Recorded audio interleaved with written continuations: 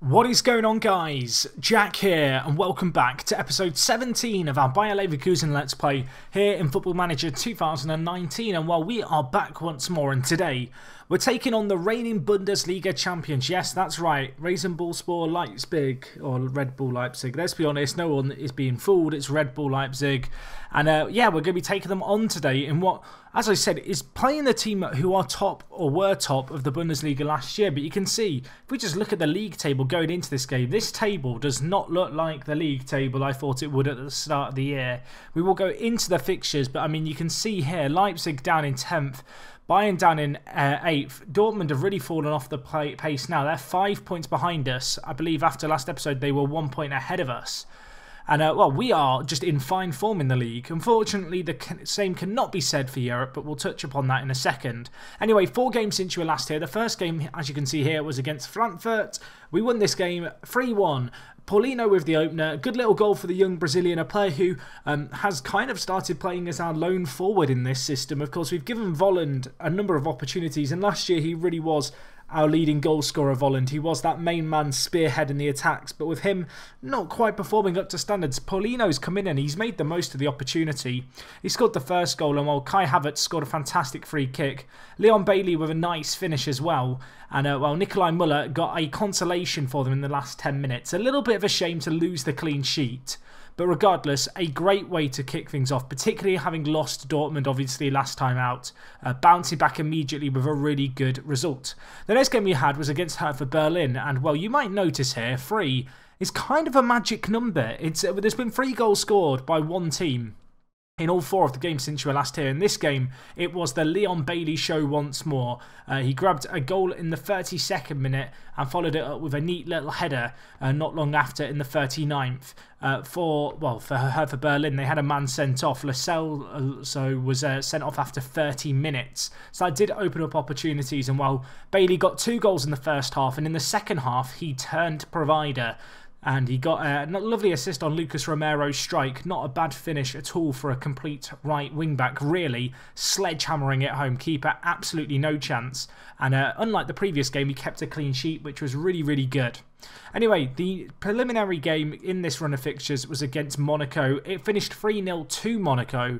And to be honest, they were just the better team in every regard in this game. I tried to change things a little bit throughout the game, tried to tweak things, but we just got completely overrun. Despite having more of the ball, Monaco created chance after chance. I mean, I think they had something like 5 clear-cut chances. Ronnie Lopez got the first. Golovin got a second. A little bit of a fortuitous kind of deflection, bit of ping-pong in the box from a set piece. And then, well, Rafinha rounded off the route as we went in search of a late comeback. We left ourselves exposed at the back. It was a tap-in for him. And unfortunately for us, yeah, Monaco winning this game and kind of perhaps putting us back in our place. Kind of after beating United, I was feeling kind of confident with that result. If we just look at the group, you can see here in Group F, we find ourselves still in second ahead of United on head-to-head. But yeah, things could get interesting. Our next 2 games against Bilbao, 2 games that we really need to be winning.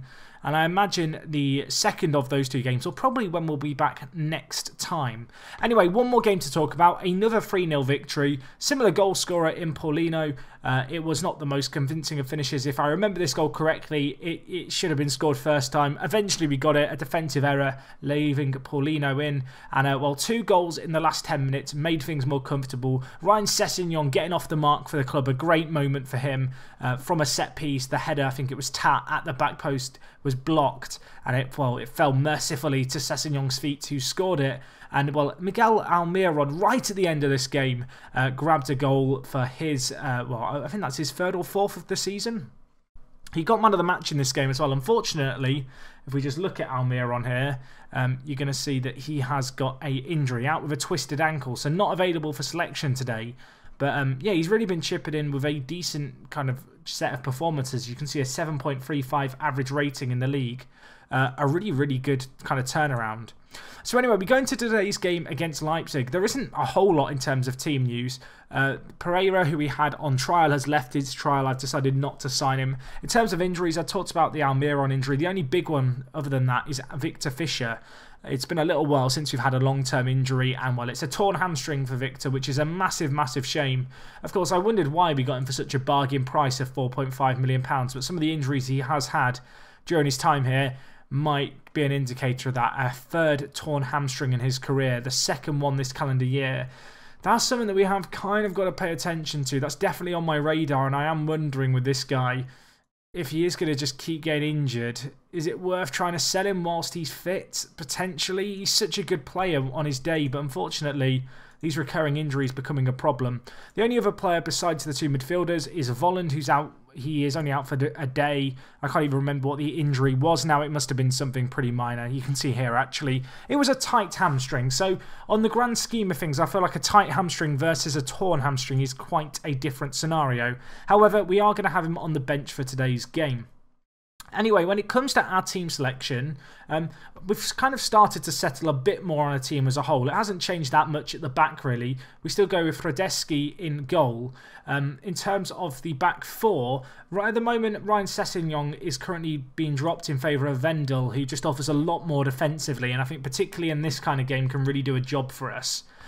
We then have at centre-back Retsos and Jonathan Tah. Retsos actually dropped by the Greece manager on the international stage for the games that just took place. This is the first game back after the international break, which is why Leon Bailey is on the bench struggling for fitness. But yes, Jonathan Tah going to be playing that right centre-back role for us, of course. Continuing to develop a little bit this year, which is great to see. Weiss are going to play complete wing-back. We're going to go with Sven Bender at Anchorman. In terms of our midfield duo, I'm kind of starting to settle now on Paqueta and Palacios. Paqueta's putting in some really good performances in the league. 3 assists in 6 games in the league. In terms of as a centre-mid on attack, he is pretty well suited to this. I feel like him and Almiron are quite interchangeable in this role. Of course, Paqueta can play the roaming playmaker, but that role really has been locked down by Palacios so far this season. You can see here a 7.23 average rating in the league. He is looking very, very good in this midfield playmaker role that he's kind of slotted into for us. And at 21 years old, he's showing tremendous kind of maturity with his performances, really showing why he deserves to be in the Argentine national team. In the final third, due to the Volland injury, there is a bit of a shake around, and of course, Leon Bailey being out. We are going to go with Paulino at inside forward. Paulino has been in pretty good goal scoring form lately. You can see 3 goals and 1 assist in his last 5. However, most of that has come from being as the lone striker. As a result of the injury situation, we're going to have Julian Brandt playing out on the right-hand side. Julian has just not really impressed me, to be honest. In the time that we've been at the club, he's never really shone. Even this year, he's been lacking a little bit. I'm really hoping he can step up today for us. And up top, complete forward, we're going to go with Origi, who is still trying to hunt out that first league goal at the club. Maybe this can be the game for him to do it. We have got options on the bench. Volland could come on if necessary. Of course, we've got Ben Yedder, who really has found himself out of favour at the club as an option we could definitely bring on. He's a very talented forward. He probably deserves a little bit more first-team football than we've been giving him. But with Paulino finding some form as the striker, there really hasn't been a spot in the team for Ben Yedder because I have been dropping Volland in favour of Paulino in a fair few games. Anyway, other players on the bench, we've got Kai Havertz, falling out of favour a little bit, having played so much regular first-team football last year. But regardless, he still made 7 appearances. 4 of those have been on off the bench, but he has been a great impact player for us.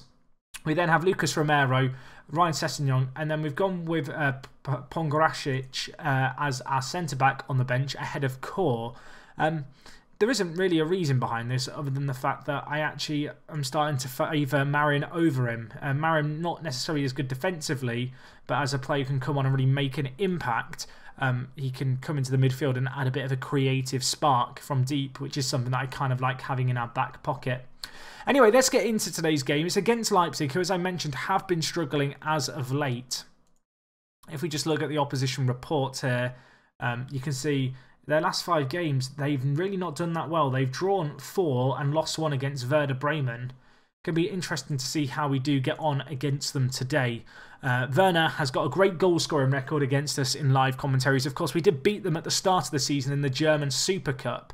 They've kind of emerged, Leipzig, as one of our big rivals. And, well, I'm hoping and praying that today we can get a win over them. And it would be our first win in 90 minutes if we could do it. They have been struggling to win. We've been doing really, really well in the league. And, well, knowing my luck because of those factors, we'll probably lose this game 2-0 or something. That's usually how these things go. Anyway, I selected an answer and the game is confused. Right, let's just get into it. Let's just run out the tunnel. I don't have time for these pre-game interviews if they're going to take forever to set up. And, well, let's see how we get on here. Set piece, something that we have made a lot of this year. Back post, Julian Brandt. That was a chance. That was a really good chance. Headed over the crossbar. I talked about, earlier on in this season, the fact I have kind of set up my set pieces a little bit more than I did last year. I do feel like we have reaped the benefits of those. There's definitely been a game plan that's been action and we've been doing well. And, well, we need to defend here. Leipzig hitting the woodwork. That's not really the start you want to see here. They've actually had a hell of a lot of possession in the first 15 minutes, which is perhaps cause for concern given our controlling style of play. I don't want to make any changes too rashly too soon, but not the best start for us. But, well, maybe we can score against the run of play. That's got to be the dream. Interesting to see that they appear to have dropped their 4-4-2 that they used last year to win the league. I don't know if they've had a change in management personnel, but yeah, they won the league with a 4-4-2 and they've now ditched it. Anyway, we're going to try and punish them here. Julian Brandt. Is that a pen? No, it's not. I was hoping it was going to be a clumsy tackle into the back instead. Opens up the opportunity for the counter-attack. And while loads of space here for Sabitzer, who just sledgehammers it home. They probably deserved that on the balance of play. Not a very good start at all to this game. In terms of what I want to do here, I could go to the Gegenpress style. I have, on a few occasions this year, switched to this system. I feel like it's a pretty good system to deploy in games where we're just struggling to get hold of the ball. And that is definitely something that's kind of happened here. So we'll make this change. We'll see if it can work out for us. You can see they've had 70% of possession after 20 minutes. We're trying to play a controlling style of football. It's not really worked for us. We're going to revert back to a system that we used a variant of last year. It's a system that really can work for us. And hopefully we're going to reap the benefits of that as we try and adapt our game plan on the fly. We've used the control system a lot. As I said, there has been a few games where I have struggled for possession a little and I'd change things up. But I have largely resorted to going back to our, the style of football that we started with here. But in this game here, it's just not working. Leipzig creating a fair few chances. Possession still very much in their favour at half-time. Perhaps fortunate for it only to be 1-0. We need to change some stuff here. Julian Brandt's having an absolute disaster of a game. Vendel, the only player really to write home about in terms of performance. Right, guys, show me something else in the second half. In terms of changes, I'm going to take off Julian Brandt. I'm going to do it. I'm going to drop him. I'm going to bring in Paulino to left wing. And then we're going to bring in... I'm going to bring in Volland. I know he's only out for one more day. I probably could have risked him from the start, but I decided not to. But Julian Brandt, just another disappointing display by the German inside forward. We need to change things up. I'm hoping Volland kind of coming in and then Paulino going out wide on the left might be able to open up some opportunities for us in the final third. We'll have to see how we get on. You can see actually looking at their system, they're persisting with this 4-2-3-1, which seems to be working pretty well. Do we need to adapt? Do we need to change some more stuff? I mean, there's only so much time left in this game. I feel like we've got to be a bit more direct in our play, to be honest. Keep the higher tempo going. I guess we'll keep the pressure high, but really I need to be more direct. We need to be less conservative with our play. We will look for the overlaps. But yeah, we need to do more in this match. And I think maybe changing the system to be a little more direct might be the way to go. I am going to make a change. I am going to bring on Leon Bailey, actually, our star player. A bit of an injury risk, perhaps, but with 20 minutes left, we need a spark in this game. And he's the player who, throughout this year, we've been reliably able to, well, turn to, I guess. I did have a chance to play him in this game. I decided not to start him. I don't want to risk an injury. He's in such great form, the Jamaican international. And given where we are in the league, it just felt like an unnecessary risk. If we were still really chasing the top pack, I might have changed it more. I might have been willing to take that risk. But when we are top of the league, as we are, I kind of was a bit more willing to, not play him necessarily, risk dropping a few points. And while Volland beats the offside trap, can he finish it? He can. He goes round the keeper, who actually got a toe to it. And, wow, we get a goal. A big ball over the top. Volland on off the bench. Leipzig looked like they tried to play an offside trap, and it just didn't work. They completely mistimed it. Palacios, what a ball that is.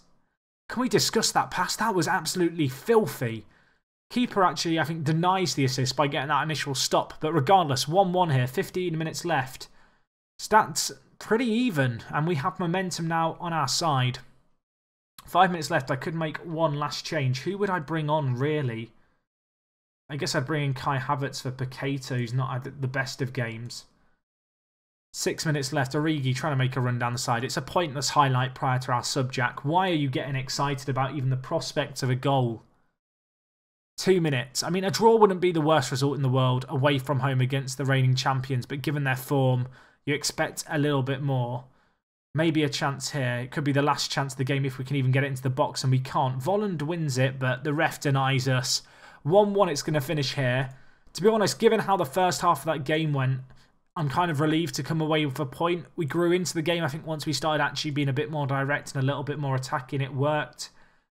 The tactical changes seem to work in our favour, and that point could prove crucial. If we just look at the results here, you can see Dortmund won 1-0. Bayern are going to play Hamburger now. We'll see how they get on there. And actually, Wolfsburg play tomorrow, and Wolfsburg have actually kind of emerged as one of the big threats to us. No one can leapfrog us with any games in hand, so we've not got that to worry about. I mean, I'd love to see Bayern slip up again here against Hamburger. Can Hamburger do us a favour? No, they can't. They get absolutely demolished 5-0, which does see now Bayern move 1 point behind Hamburger, but with significantly better goal difference.